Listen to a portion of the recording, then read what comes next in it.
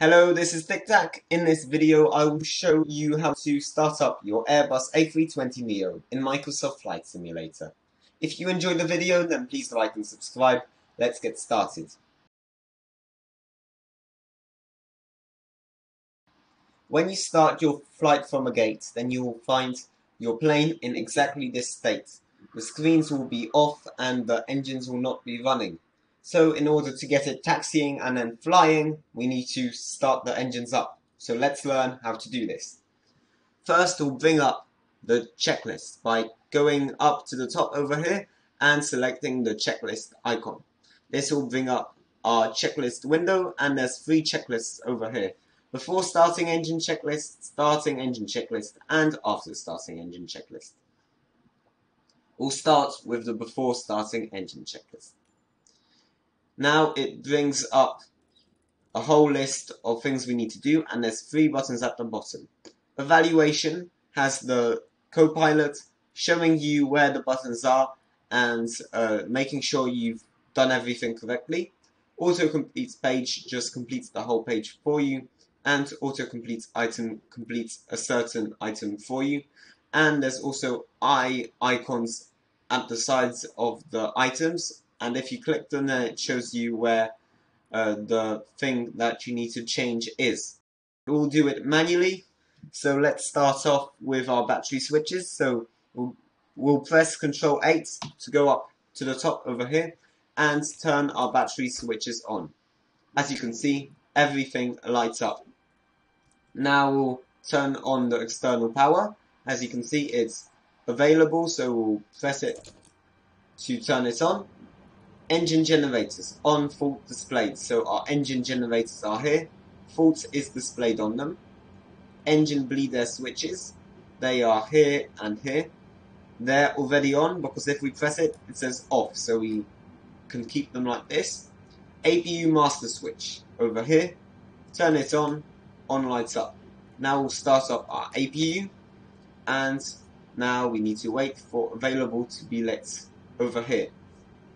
So the APU is basically like another jet engine at the back of the plane, and we'll use it to power it, so then we can start up our engines. So we'll wait for it to start up. We will soon hear it running, and then available will be lit up on the button.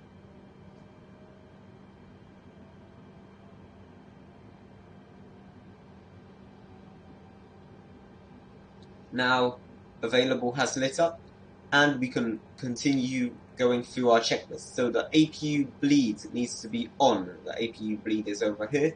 We'll turn this on. External power off, so we can now remove the external power. And the fuel pumps on. So all the fuel pumps are over here. We'll just turn on all 6 buttons. And now the beacon on. So the beacon is here, is a light on the top of our plane that just warns everyone around the plane that the plane is starting up. And now we'll move on to the starting engine checklist. So first we'll start off with the thrust levers to idle, so we can press Ctrl 7 to move down here to the engine controls, and we need to make sure they're at idle. Mine are already, just make sure yours are as well. Engine mode selector, ignition start, so we'll turn this to ignition start. Master 2 on. You'll see on the engine display, engine 2 is starting up. We'll turn on engine 1. Engine 1 will start up too. So we'll wait now for the engines to be stabilized, and then we can move on. So as you can see, that N2 number is changing, so that means it isn't stabilized, so we have to wait until it reaches a certain point where it will just stay the same. This video is sponsored by Incredible Maths. Incredible Maths is a great app in which you can learn and practice maths. It has a wide range of content for different levels of abilities.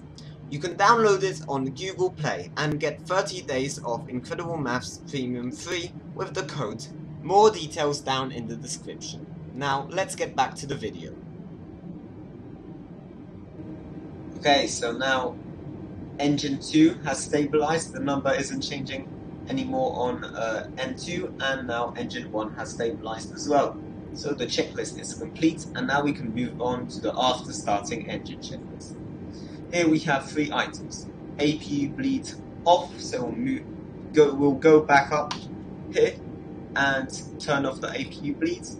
APU master switch off, so we'll turn off the APU, and engine mode selector normal, so we'll go back down here and put this in the normal position.